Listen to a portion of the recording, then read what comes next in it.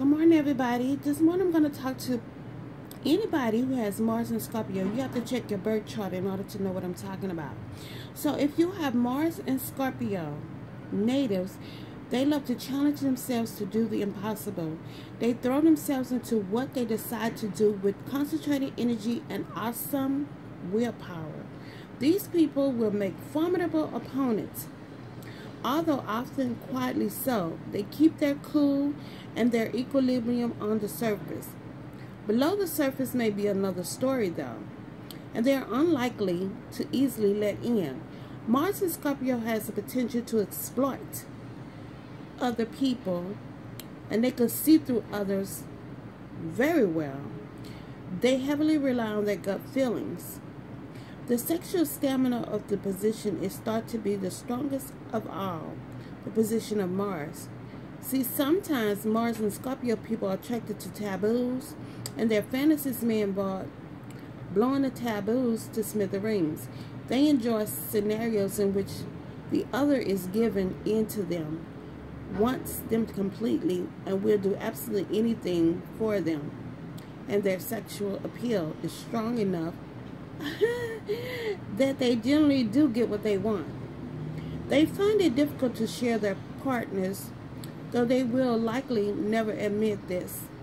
In stark contrast to Mars and Libra, who is most comfortable with the middle ground, Mars in Scorpio has black or white philosophy of life. These are the people who say, just choose. They really are not comfortable with compromise. Compromise, what kind of satisfaction can you possibly get from a compromise? Real living to Mars and Scorpio is all about accepting challenges and making changes. These people constantly test themselves and often others. They make all kinds of rules and goals just for personal satisfaction. They come from achieving things to mastering them. Their survival instincts are strong, and they embrace their own animal nature when they are all alone with themselves without guilt. These people have a provocative quality about them. These qualities is usually most evident in youth, though it is often carried over into adulthood in more subtle, controlled ways. Mars and Scorpio natives who have low self-esteem can become mighty twisted indeed. But instead of beating themselves up, they turn self-loathing outward and end up manipulating others and feeling resentful.